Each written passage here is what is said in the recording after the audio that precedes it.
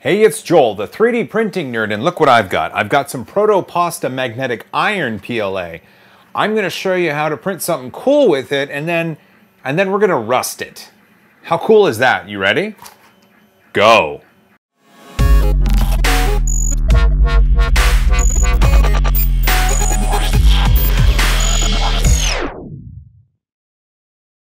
Ah, there you are. Welcome back. So like I said, I've got this magnetic iron PLA from proto-pasta.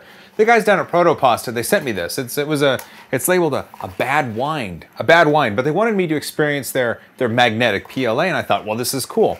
It's a standard PLA, and it prints at standard PLA temperatures. This one's got a 1.75 millimeter diameter. It's good. It prints like butter. It lays down like butter, no joke. It is a wonderful filament. And what's interesting, here's what's interesting. You think, man, magnetic iron bits, that's gonna just wreck my nozzle, isn't it? Funny enough, the particles in carbon fiber filament and in glow-in-the-dark filament are larger and harder than the iron particles in this filament. So technically, you can print this with a standard nozzle and get more life out of the nozzle than you were to print carbon fiber or glow-in-the-dark. And this is what I did. Look at, I'm almost out. I printed on my Wombat printer, and I used its standard 0.4 millimeter brass nozzle.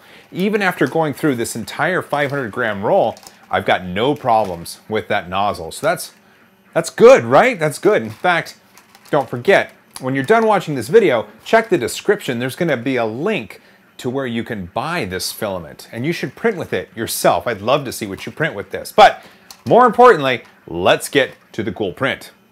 As many of you know, I'm a big fan of Doctor Who, and well, look, I'm wearing an appropriate shirt. Look at this shirt. Oh, do you like this shirt? I got this shirt for Christmas.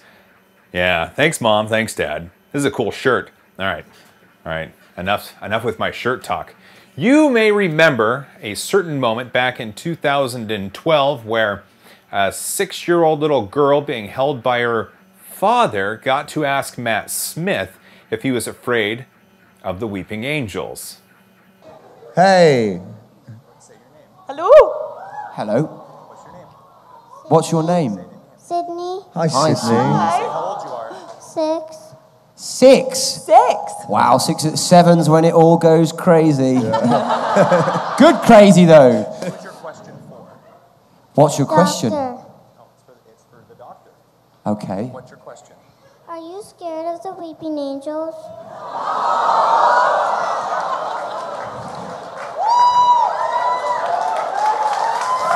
Yeah. Are you scared of the weeping angels? Did you hear what he said? Can you say it again? Are you scared of the weeping angels? Yeah. Of course. But don't worry, because I'm here to fight them off. So it's all right. I'm here to whoop some angel bottom. But yeah, I think you've got to be scared of the weeping angels. They're actually, I mean, I am very scared of them, but they're also my favourite of the Doctor Who monsters. Yeah. Thank you. Thank you. Just great. Wasn't that cool? That was me. That was my daughter. That was Matt Smith. And she got to ask Matt Smith if he was afraid of the weeping angels. The thing went completely viral. It hit the front page of Reddit. I got to experience my daughter being just internet famous for a little bit. It was wonderful. She had a great time. She got to talk to a reporter from Australia who called and got to interview her, just to talk to her and ask her what it's like. And in fact, at the end of the interview, the reporter thought she was so sweet, she sent her a Matt Smith little action figure. And actually, oh, here, I gotta give a shout out. So that reporter, her name is CONNELLY. She's just so nice. And our paths have always crossed and we haven't met up, but I'm gonna put a link to her Twitter profile down in the description. Please send her a tweet and tell her how awesome she is and thank her for that moment back in 2012 where she got to talk to my little daughter. Well, obviously I was a Doctor Who fan, and my family and daughter and everybody was a Doctor Who fan before that time when my daughter got to ask Matt Smith about the Weeping Angels. But But after that, of course, my heart was set. And even though I love David Tennant, Matt Smith, for good reason, he's now my favorite Doctor. Go figure. But hey, look, this is a TARDIS. Look at this. Let's see. I'll move the light over here. There we go. Maybe we can see it better. This is a TARDIS. This is printed with proto-pasta's magnetic iron PLA, and the detail is wonderful. I'm gonna put some photos. Let's see, over here. There we go. There should be a couple photos up there, and you can see how detailed this TARDIS is. It came out great. The roof is great. The light on the top is wonderful. The windows are good. I did have a tiny bit of stringing with this, and I did hit it with a heat gun just to get rid of that stringing. But here's the interesting part. Because this is printed with the proto-pasta magnetic iron PLA, it's got iron particles in it, and those will rust. You can hit this with some saline solution and rust it. How cool is that? Well, in order to do that, I'm gonna need my kids' help, and we're gonna have to meet in the kitchen. So, let's go to the kitchen. Here we are in the kitchen, and we're gonna rust our TARDIS. We use the proto-pasta magnetic iron PLA, and in order to rust it, we have to put it in a saline solution. First, we need to use a wire brush to kind of bring out some of the iron particles, and then we need to soak it in the solution. So these are the kids. Say hi, kids. Hi. They're going to soak it in the solution for me. So I'm going to step aside and I'll tell the kids what to do, and then I'll have my trusty GoPro here in my 3D printed GoPro rig, and let's see what happens. Okay. Okay, first up, okay, grab the TARDIS, grab the wire brush. You need to, David, you need to brush the TARDIS. Brush the TARDIS. Not the top. Can we take Get the sides first.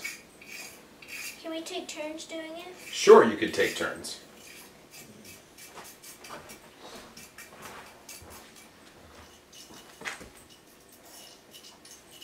Doctor Who. Doctor Who.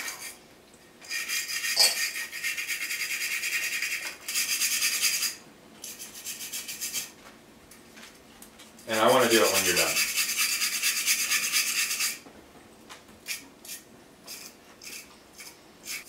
Okay. Oh, is it my turn? Yeah. Okay, you better hold that.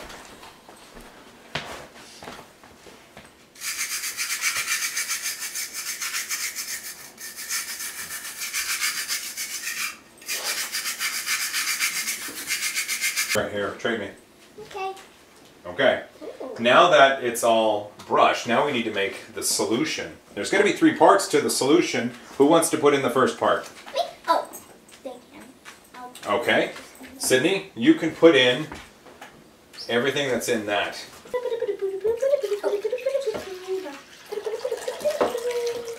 Dunzo. Okay, good job. David, you're next. Pour in some vinegar. That's good right there. Thank you. Okay, close up the top. Good. Now it's time to put in the salt, Riley. All of it? No. That's good. Mommy, can you get a little bit more water? Ugh. Smells like some Pour that in, David. when I was writing. Oh my gosh. Okay, we need to stir it up. Okay, Sid, grab that. Aw. Just give it a good stir. Nitrous. We have to dissolve the salt particles. It may happen, it may not. I think it's stirred. Can you take that out? Riley, will you put the TARDIS in there, please? Oh, put it on its side. There we go. There it is. That's it. Hey kids, good job. So it looks like you're going to go to bed and then you're going to wake up hopefully with a rusty TARDIS. What do you think? I hope so. Okay. Wave goodbye to the camera. We'll do it in the morning. Wait, bye-bye. Wait, what? What? Will it smell? I don't know. Let's find out in the morning. Bye. Bye. Night night.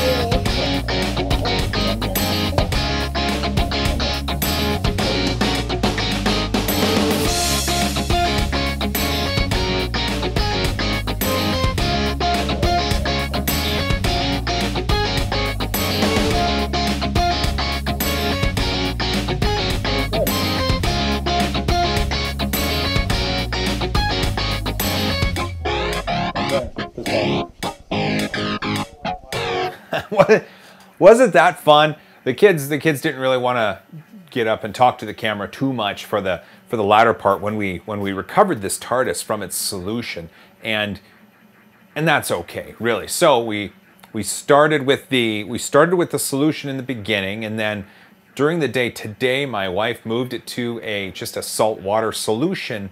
After that, and talking with the proto-pasta guys, she took it and soaked a paper towel in the salt water solution, wrapped the TARDIS in it, put it in a Ziploc baggie, and then put it over the furnace register so the heat could help activate it. And now it's a bit rusty. Look at that.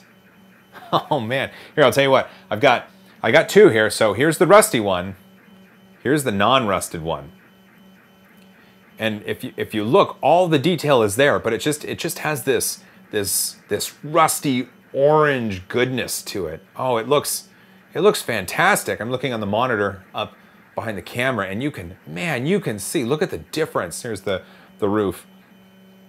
Oh, the difference is wonderful. I mean, don't get me wrong. The gray of the magnetic iron from proto-pasta is a wonderful, wonderful matte color, and it looks beautiful. But oh man, I printed something in plastic that rusts. How freaking cool is that? It rusts. Okay, so here you go. Here, look at this. We rusted a TARDIS. We rusted a TARDIS. Rusted a TARDIS. Rusted a TARDIS. Oh, I'm just happy. This is fantastic. I'm so happy how well this turned out. This is fantastic. Oh, so good. So good. So good. Well, that was sure fun, wasn't it? We got to print something in plastic that rusts, and never in a million years did I think I'd ever be able to put that sentence together and say that on camera. Oh man. Thank you for watching this video. Thank you for supporting my passion. I love this technology, and I love talking about it, and I love showing off things about it. And so just the fact that you watch my videos and leave me comments and give me thumbs up, it's wonderful. Thank you so much. Don't forget, give me a thumbs up if you thought this was cool. Give it a thumbs up if you love Doctor Who. Give it a thumbs up if you like rusty TARDISes. TARDISi? TARDIS. TARDIS, sure. The plural of TARDIS is TARDIS. Oh, here's something awesome. If you want to support my channel, I've got multiple ways. So I have a Patreon account, and I encourage you not to give me any money through that account. But if you want to go against my wishes, the link is down in the description, and you can donate anywhere from $1 to a zillion, if you can calculate out. I don't know if Patreon takes $1 zillion, but if they do, you're more than welcome to do that, although I encourage you not to do that. Also down below are my Amazon affiliate links, and here's how that works. You click one of the links for your country. I've got US, I've got Canada, and I've got UK, Ireland. Click one of those links and it takes you to Amazon.com, and it's the normal homepage.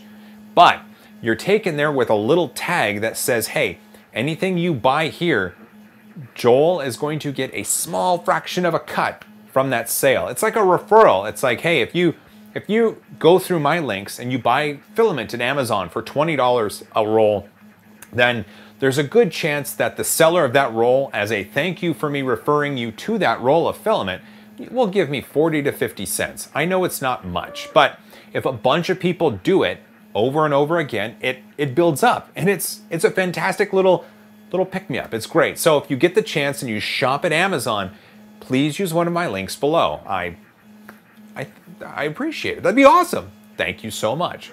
All right, as always, so like the video if you like things, share this with your friends if you think they might enjoy it, and as always, high five.